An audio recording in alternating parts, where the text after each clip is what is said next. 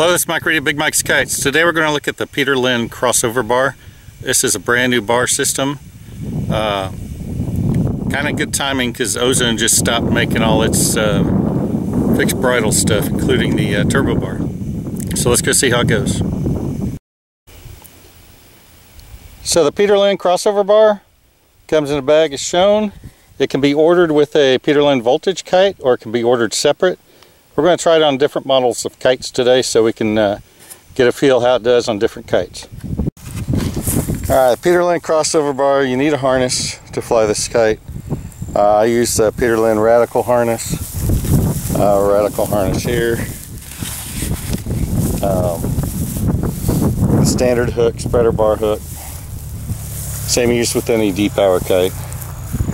You see here how it's laid out. You got the two center lines here. That's where your left power and your right power connect, and then it comes down here to a pulley, which in this case isn't really a pulley, it's just a smooth connector point, less parts to jam and break, and then your brake lines go to here, and I'll set those up here in a sec. When setting this bar up, you need to put this hand strap, which pulls on the brakes, around your ground stake when you're setting the kite up. Leave the rest of it loose. In this case, we got out here, we got ourselves a 2-meter Hornet. We're going to start with that kite. Winds are pretty gusty, 15 mile an hour. New safeties this year. This one's a push forward safety release, so if you push that forward it releases. You also have this one here you can pull to release that one. And then the one thing I did notice with the bar is comparable to bar handle flying, you need to have a few more miles an hour wind for the bar to work. If you got no wind, you're just not going to do it with this bar. So alright, we'll hold the brakes. Hold the brake underneath. Oh, yeah. There you go. Alright, so when you're flying with the Peter Lynn CrossOver Bar, if you got the bar all the way out like this, basically you have no brakes. The brake lines just go real slack. It's real easy. It'll just kind of, the kite will just kind of sit up there. If you want some power, you pull it down, and now you got brake input, and you can turn the kite at that point, and you drag it around wherever you want. This is real good for like buggying or landboarding. Now you've got the pressure off of your arms. As long as you're pulling down, you've got steering. Makes a big difference. Okay, now I'll zoom out and get it. I don't know if you can tell, but the brakes are loose right now. There's no power on the kite. I pull the bar in, it turns the brake, and there it is.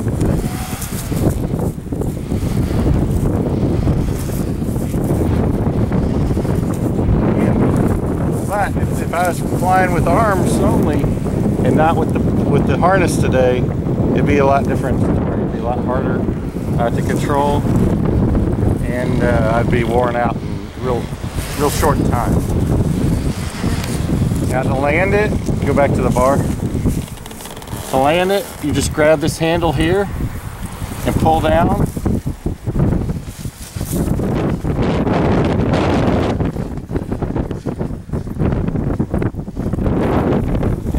It's down.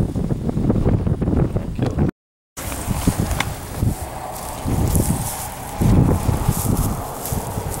Now I got Will flying. He's a little crazier pilot than myself.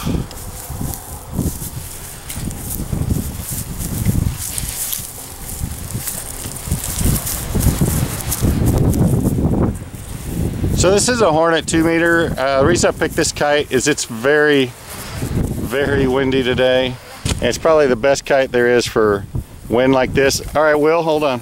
So to reverse launch, like we are upside down now, pull on the brake then, the big brake. There you go. And now rotate it. There you go.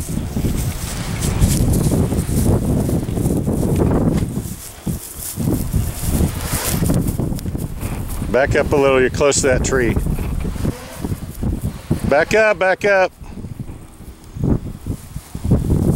So you see he's got it rested. He just got it all the way out. No brakes in it. He pulls down on the bar and starts to turn. The kite will start behaving. But if you want to rest, you just let the bar loose. And it's just going to go all the way back up to the top like he's got right now. And the kite's just going to sit there. Okay?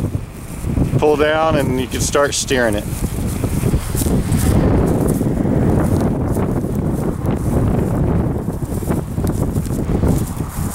Very responsive. Of course, it's a very windy day. But it's doing what it's designed to do.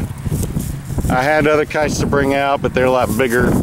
I think we get the idea with the bar, what the bar can do. Like I said, it'll turn your kiteboarding, landboarding, your buggy session into a much longer session because it takes all the weight off your arms.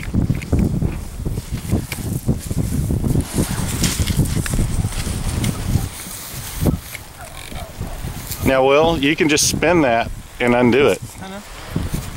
No, just spin the bar itself. Let go of the bar and then spin it.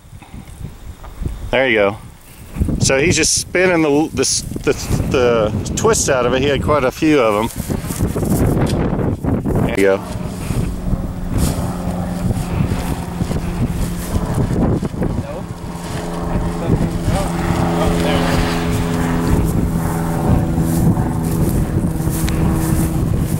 Just stand right there, don't move.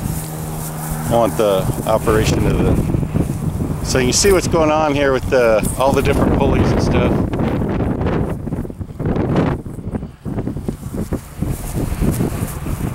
It's hard to see, but you know, there's quite a bit of action going on here. You got a center pulley right above the red cap. That goes between the two power lines. The two power lines are the center lines. Then on the outside, the line comes down to these outside connection points, which there's one right there and there's one right over there. All right, these connection points, there's another Ronstand pulley that's actually doesn't have a pulley, but it's a smooth bore. It is a pulley, but it doesn't have a wheel to it, and that's what they're going to now on all their kites. It found out there's less wear. There's nothing to jam in there. You can't get little dirt and stuff jammed up in your pulley wheel. And then you got two connection points for the brakes on the outside. I got them on the inside one closest to me. What that does for you is it gives you better, more lively turns. You could go outside if you want a little less lively. With the wind today, we could probably do that and be fine, but I think it's more fun with it this way. What do you think, Will? Huh?